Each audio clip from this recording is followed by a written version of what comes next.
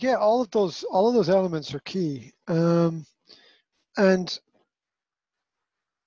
people are going to have different perspectives. Some people are going to go for brand.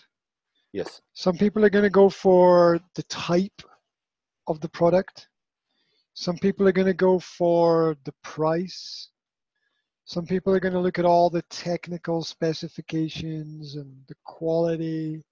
There's just two other things that I factor in that most people don't.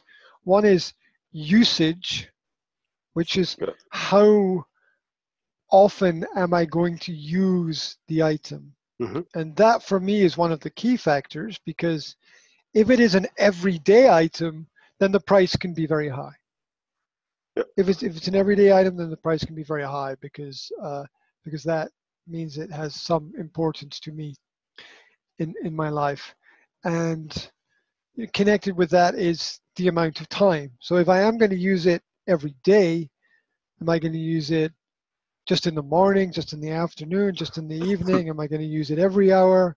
And then that also needs to be factored in as well. There's a great danger in focusing too much on brand, I think, because we've all seen companies go up and down.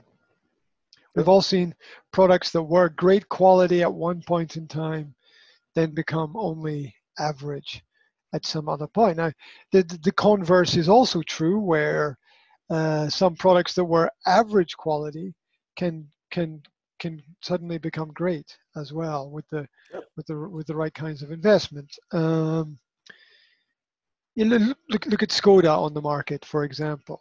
They were seen at one point in time as an average quality car, but they've improved on that a lot, basically, and now a lot of and they've got a lot of respect from companies as well. So a lot of companies are going to choose Skoda as their choice of company car. So so it can work that the brands can improve their position as well. But yeah, as you get older, you see brands come and brands go, right? You see the household name products come and go. The original home computers were Commodores and IBMs and Apricots, ZX Spectrums and things like that. They're just not around anymore. Yeah. You know, the original games console was the Atari. Where is Atari now? Right? It's Kodak for cameras, right? Yes. Nokia for mobile phones. All the British car companies of the 50s, 60s, and 70s. Where are they now? There are none left now. Maybe